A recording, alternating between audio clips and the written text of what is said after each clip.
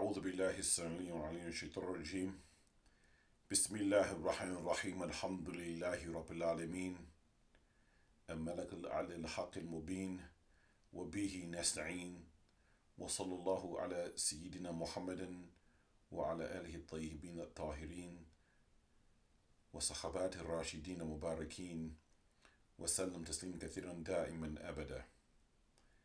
Beloved brothers and sisters in Islam, we are on the next session of the Arba'in collection, the 40 Hadith collection, also known as the 40 Hadith of Shah Waliullah, that goes through Musalsal bil-Itra, through the lineage of the Blessed Prophet sallallahu alaihi wasallam, from Abu Muhammad al-Hasan al-Balkhi al-Husayni, Waliullah, going back through his ancestors to al-Husayn al-Asghar, through Zain al-Abidin, through Hussein al-Sibt, to Ali al-Murtada, and also through Hussein's mother, Hussein, who was also the son of Fatima Zahra, the blessed daughter of al-Habib al-Mustafa Muhammad sallallahu alayhi wa alihi wa sallam, taslim kathiran da'iman abada. So we will begin, as previous sessions, reading the hadith with the takhrij of the other people amongst the first generation who narrated this hadith, both lafzi and ma'nawi, as well as give a brief explanation bi'idhnillahi ta'ala. قال النبي صلوات الله وسلامه عليه وآله لا يحل لمؤمن أن يهجر أخاه فوق ثلاث. That the Prophet sallallahu alaihi wasallam said that it is not permissible for a believer to leave his brother for more than thalathan, also thalathat ayyam,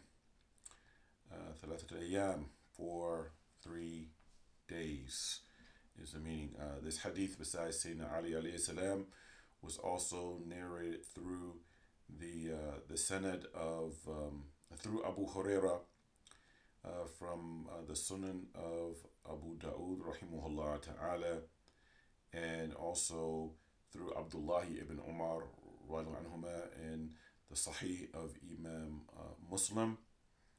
And also, this has been narrated by Imam Bukhari, Imam Tirmidhi, and Imam Ahmed through the riwayah of the great companion Sahabi Jalil, Abu Ayyub al-Ansari, radiyallahu an, the Sultan of Istanbul. And besides these texts as well, through Imam al-Nasa'i as well, al-Qada'i and Musnad al-Shihab, by Imam al-Tabarani and al-Kabir, and his book al-Awsat, and by Abdul Razak as-San'ani in his Musannaf, and Ibn Abi Shayba in his work, Imam Malik ibn Anas al-Humaydi at Tayalisi,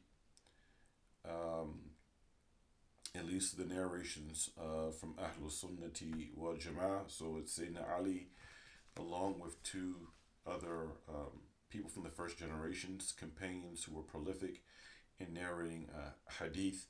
And also in the book of the Shia, Ibn Abi Jamhur narrated this, as well as al-Kulaini and Usul al-Kafi, and Sheikh al-Tusi in his Amali and al-Khisal narrates the same hadith of al-Habib sallallahu alayhi wa alihi wa sahbihi wa sallam kathiran da'iman abada. So with that, my brothers and sisters in Islam, that is not permissible for a believer, meaning also believing female, it's believing male, believing female, to leave their brother or leave their sister any longer than 3 days. So this means to, because there is some small disagreement or there's some dispute, that one makes hijrah, literally, leaves their brother or leave their sister, and does not afford them their hukuk or their rights as far as suhbah, as far as companionship, refusing to sit with them over a small disagreement or an argument, as well as if that person comes for nasiha, right? That you there can't be any more. Once 3 days goes, this should be what we can say the cooling off period, and of the noble things within our tradition, and is the rights of brotherhood and the rights of sisterhood. And this was a trait of the Ansar. May Allah be well pleased with them. You know, Bani Aus and Bani Khazraj, they could not bring the Prophet sallallahu alaihi wasallam for bay'ah at al-Aqaba until they were able to work out the disputes amongst themselves, to even come together to agree.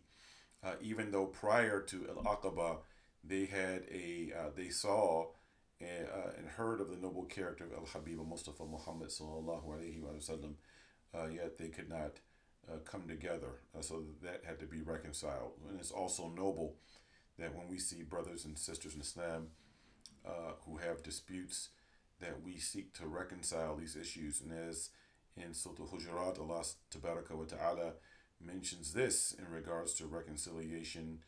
إنما المؤمنون إخوة فأصلحوا بين أخويكم واتقوا الله لعلكم ترحمون.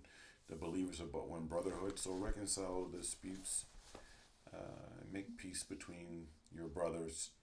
And the scholars of Tafsir relates to Bani Aus and Bani Khazraj. Even in Al-Madinah, there was a dispute between two brothers. Reconcile disputes and make peace between your brothers, and have taqwa for Allah, in order that you receive divine loving compassion. So we try to take the lessons of this. May Allah Tabaraka wa Ta'ala make us be the people of reconciliation. And if we have small disagreements with our brothers and sisters in Islam, that we don't hold a perpetual grudge, and that we seek to overlook and pardon those small mistakes and those errors and those things, that are disagreements amongst the believers, amongst ourselves. So, sallallahu ala sayyidina Muhammadin wa ala alihi wa sallam, walhamdulillahi rabbil alamin.